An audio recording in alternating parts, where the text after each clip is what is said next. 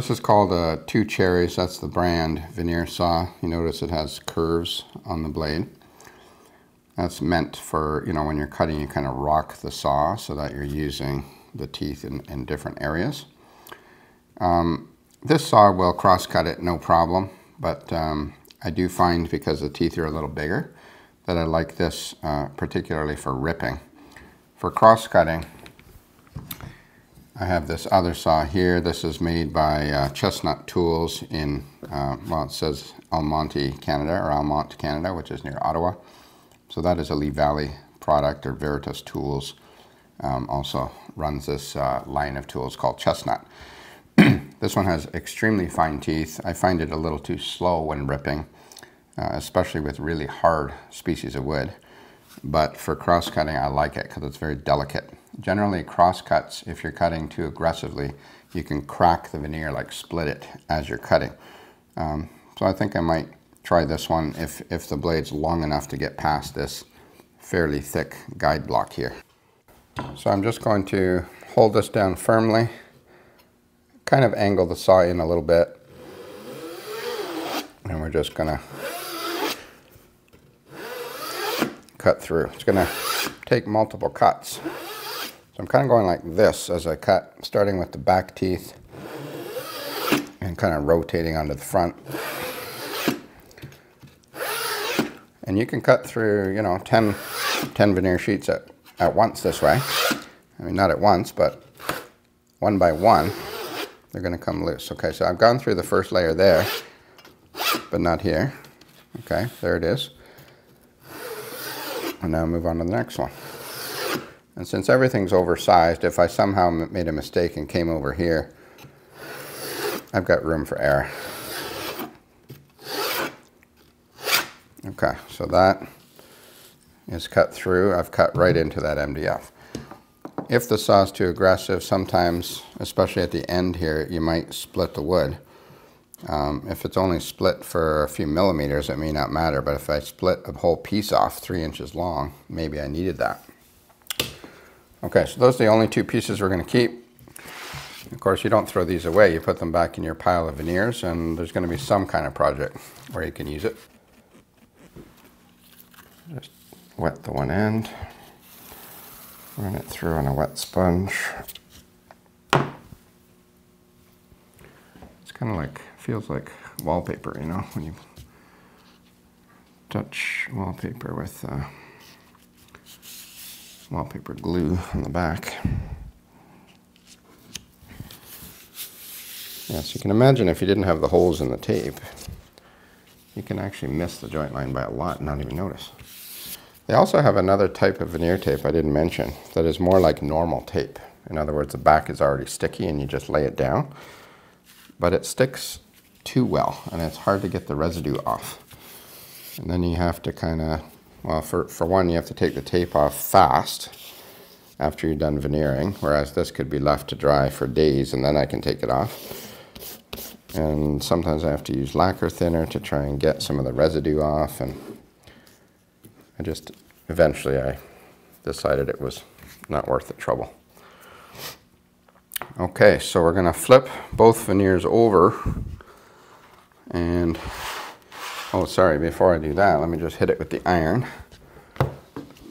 to dry the tape off a bit.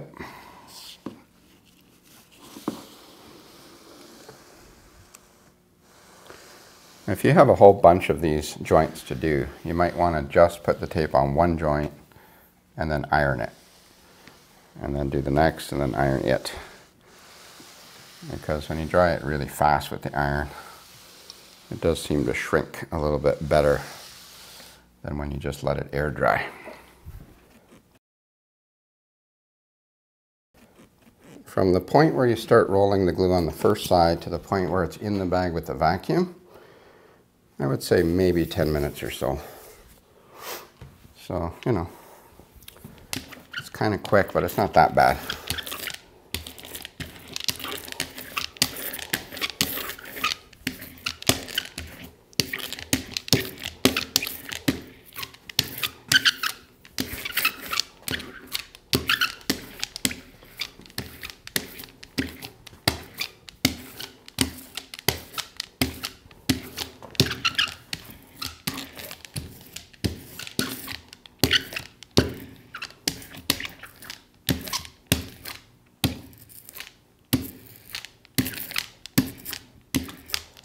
because you don't have full control over how veneers could slip in the bag, that's why it's so important that both the substrate and the veneers are oversized. Very, very important. Sometimes I have to veneer things that are already final size, sometimes, but I dread it every time. Okay, now this has to be preferably not hanging over the edges, because this will go on the top side in the veneer bag. Water again. And because there's so much moisture in here, that's why it will never fully dry in the veneer bag. You have to pull it out and let it finish drying. Okay. Now we have to get it in the bag here without disturbing the veneers too much, especially the bottom one.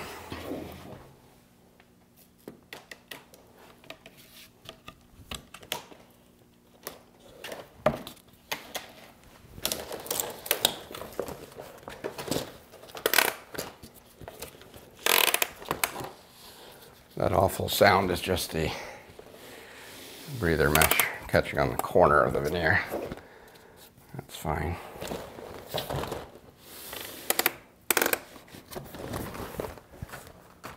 Okay, let's get this cart out of the way.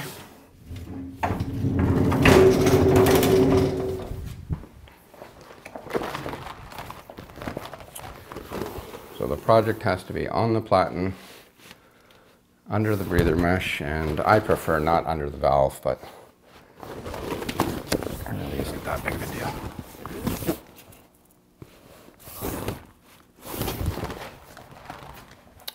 All right.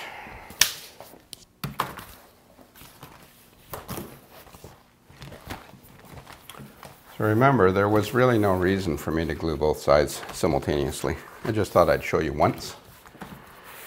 But I would be much more relaxed if I was just doing the bottom side. Take it out of the veneer bag 45 minutes later, and then do the other side separately. And then you can really relax a little bit.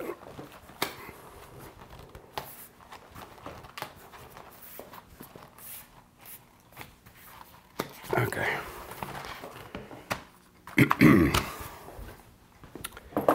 So I've got my pump here ready to go, all pre-charged and everything. Let's turn it on.